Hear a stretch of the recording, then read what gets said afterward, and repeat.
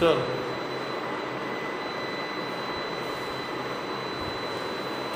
sometimes. 2.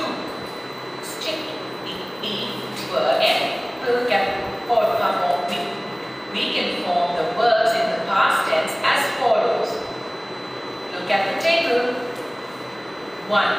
End the words in D, D, ED or even DE with a few changes to the spelling sometimes. we can form the verbs in the past tense as follows.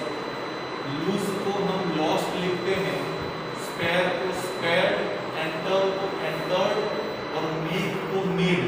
इससे पहले example दिया था कि ED, E या DE इसको लिखने में सब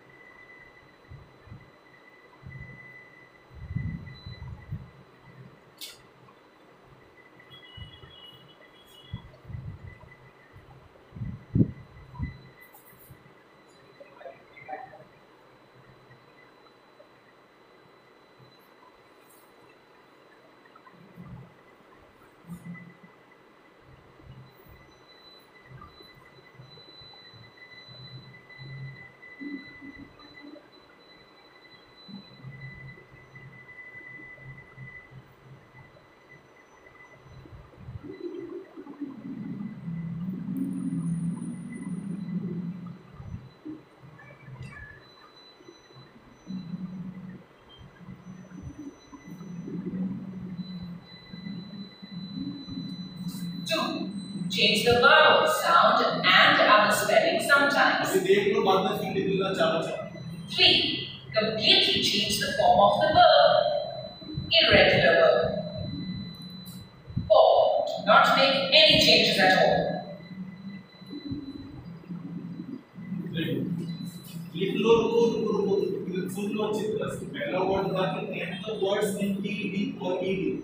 लास्ट वर्ड को बदल देना है बस. E को बदलना है, T को बदलना है, D को बदलना है, इस तरह से. Change the vowel sound, sound को बदलना है. कॉम का इन, कॉम का कॉम्ड नहीं, बिगिन का बिगेन, फ्लाई का फ्ली, स्टैंड का स्टूड. फिर एक आता है completely change the form of the verb. Bye का बॉट, स्लाइड का स्लाइड. स्लाइड वाला जो है भूल याद न रहे ऐसा है, SLIDE स्लाइड. लीव का लेफ्ट और ईट का एट, ये सब आता है. ये कुछ वर्ड्स होते हैं जिससे हमें कंफ्यूजन हो जाता है. Put, cut, hit, shut, इस तरह के लिख लीजिए.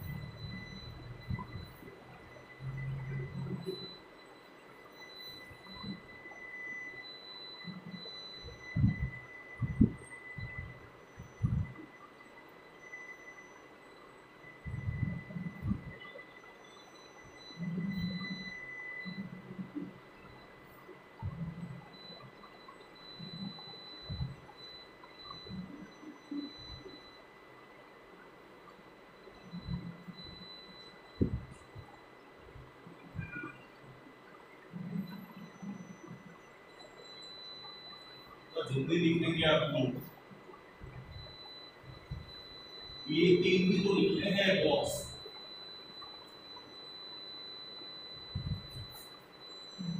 बुक शेयर करेंगे बहुत देर में क्लिक करोगे। Match the columns of present and past. खुद से करना है ऐसा अपना होगा।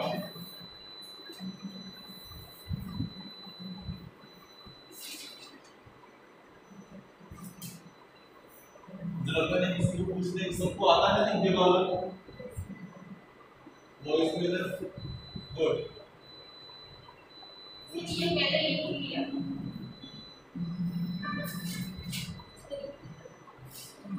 रिपब्लिक मैप में ईयर का हॉट लोग का क्यू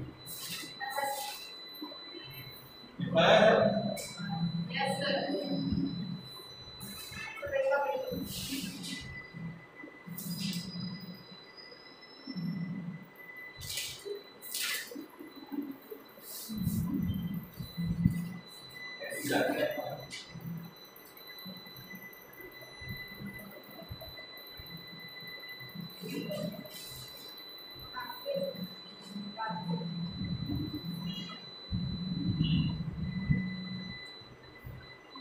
क्या बाकी है यार? हो गया। ये हो तो गया है सब। Yes sir. ये विल बी वाला हमने डिस्कस तो कर लिया था। वाला है।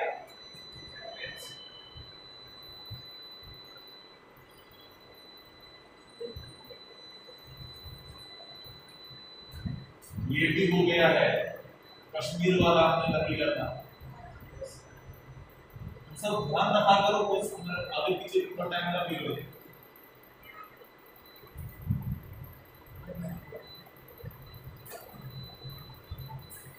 अब लेट है तो क्लास में एंटर होने नहीं दूंगा, जो भी रीजन होगी ये वाला हमारा आगे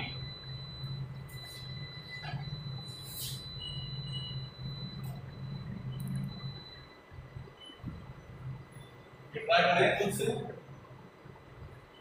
चलो पेंसिल से भरना है जो भरना है, या डिस्कस करना है एक दो, या लिखोगे सबको आता है ये वाला तो लिखेंगे सब पेंसिल से लिखेंगे, गलत ना हो जाए बस।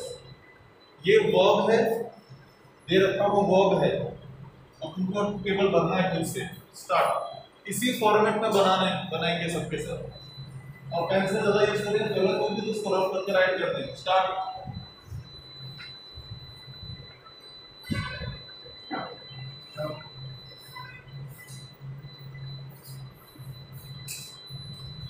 आगे जल्दी आना। कहां से आते हो? कहां से आते हो? मतलब से ज्यादा से पहले ओके होगी टाइम पे।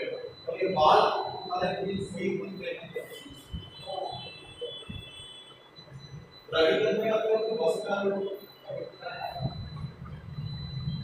वो भी सामने रखने हम सामने बात सही है तो मैं बता देंगे भी बता देना होगा। चलो नोट करो बड़ा पढ़ो लिखो कैसे फिर गलत होगा तो फिर आप पूरा होगा तो होना ही होगा। किसी के पास एक्स्ट्रा होगा तो उसको दे देना जरा।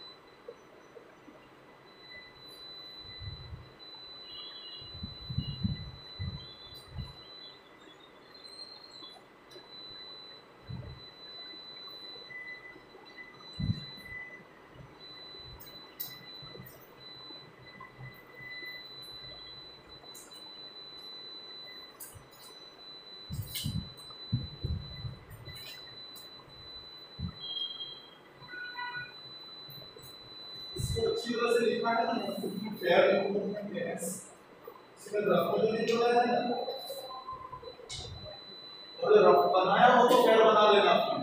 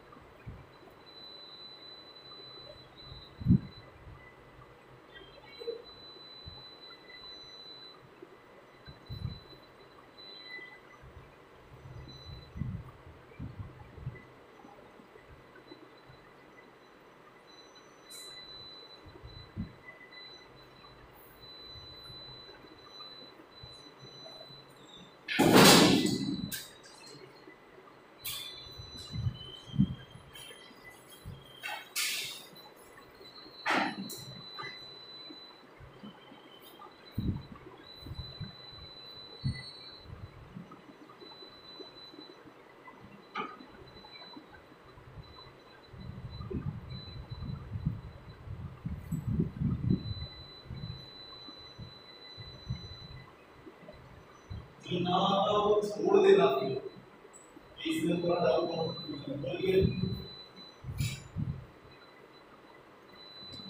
जो बुला रहा है।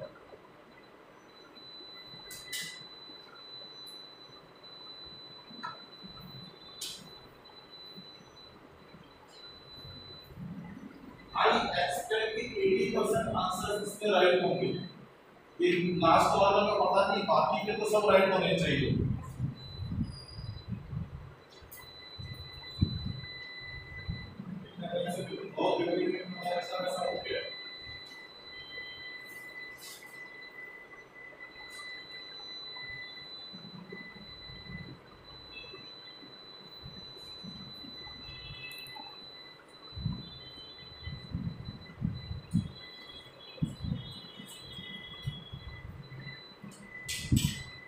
इसका तो भाई वो काफी है, कौन नहीं है आपको? इसका नहीं है तो वो कितनी है तो देखिए सॉरी कैसे कब बोल सकते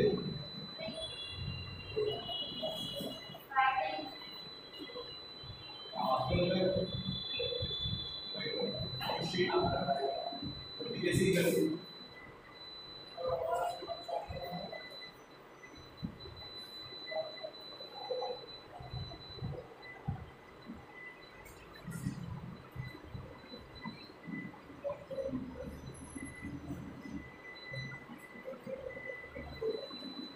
गया बस, दूसरे की हेल्प नहीं करनी है।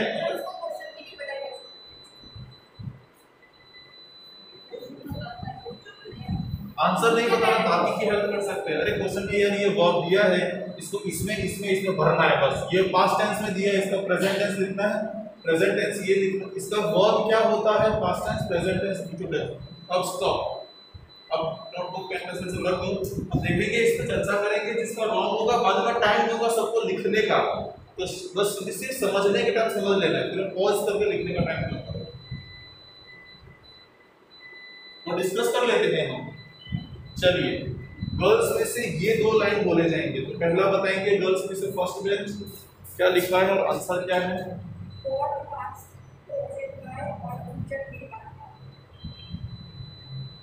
चलिए सीधा नेक्स्ट वाला किसका बोलो। चलो बॉयज में से तुम बोलोगे, ये भी बाकी है हमारा, बोलो ये वाला सेकंड नंबर। चलिए इसके पीछे धर्मेश,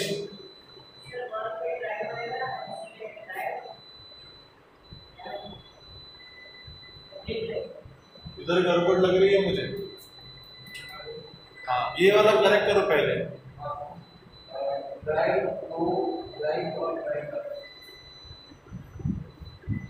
ड्राइवर फिर भी देखते हैं, चलो सीधा इधर नीलेश,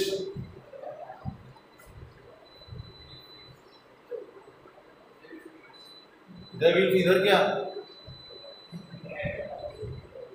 सीधा। चलो तुझे लास्ट वाला आता है, ये वाला बोलो।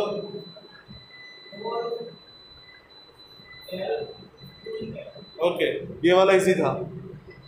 चलिए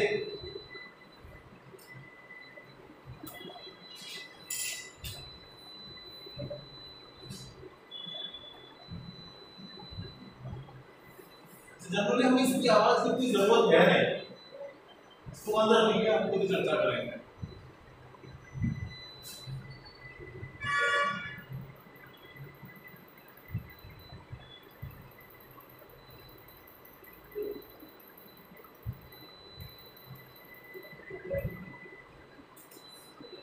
चलो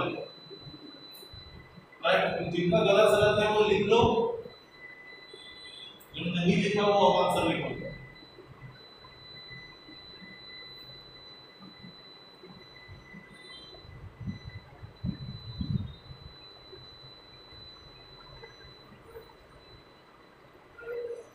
सबसे इंपॉर्टेंट बात, प्रेजेंट टेंस में कुछ वर्ब के पीछे एस लगता है, इसका जरा ध्यान देंगे।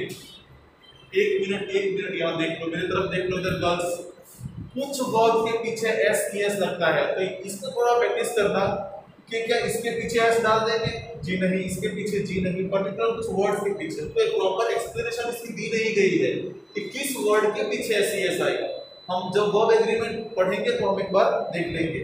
चलिए कंटिन्यू, लिखिए इनका गलत सवाल है वो।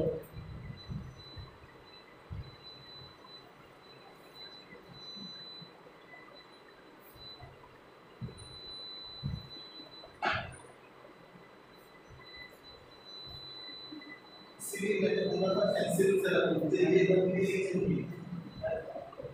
ऐसे लेके आओ, पहले रफ करना है, फिर रफ करके उसको क्या बनाना है। मैं पूछा था मैंने लास्ट में, टीयर का कोर टीयर्स और विल टीयर, आंसू की बात हो गई है और इसमें लास्ट वर्ड एस यूज किया गया है।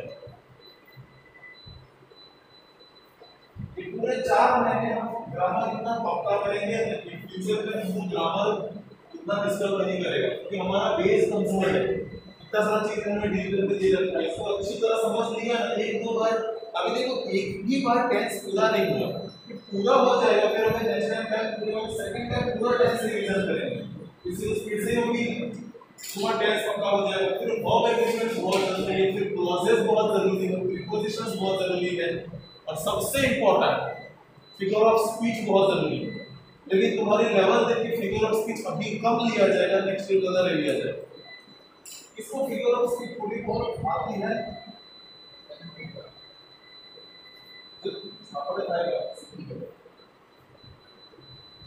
ओके नेक्स्ट काम गुड। मैं आपको ठीक है, हम ये देखिए figure of speech. Okay simple से देखिए इसमें फिगर ऑफ स्पीच ओके ये बढ़िया बोलिए।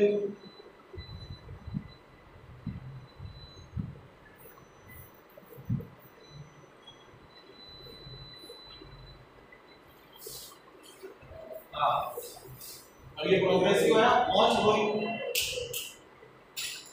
ongoing process.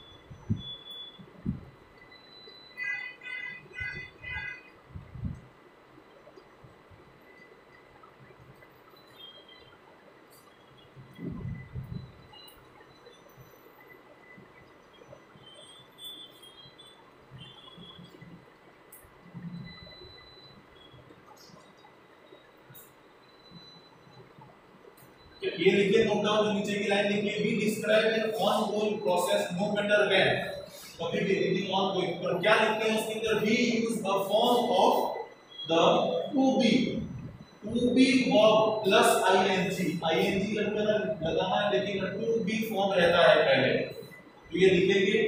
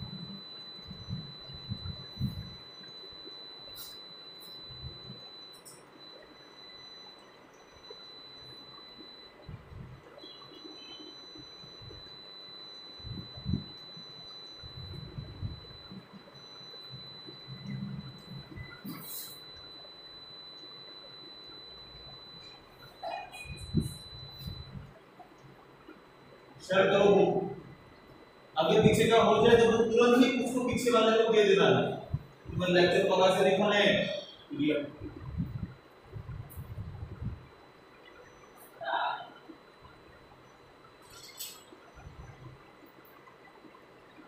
The present progressive tense shows that an action is going on and is still in progress at the time of speaking. Look at these two sentences. The otter swings. This verb is in the present tense, telling about the action at present. The otter is swimming. The action taking place in the present is still going on. This verb shows the present progressive tense. Sentence structure for the present progressive tense is formed in the following way. Subject, be verb, base verb, plus ing, object or complement. He is watching a movie now. B verb और base verb, हमने पहले जब यहाँ नीचे question लिखा था to be, वो एक स्पेशल फॉर्म का वर्ब होता है, टू बी फॉर्म, और मेन वर्ब से बेस वर्ब कहते हैं या डूइंग वर्ब भी कहते हैं, इसके पीछे आईएनजी लगाना होता है। ओके, वेरी सिंपल सेंटेंस, ये एक स्ट्रक्चर है, इसको लिखिए नोटबुक में आता है, ये एग्जाम पॉइंट ऑफ व्यू से ये ग्रामर का रूल है।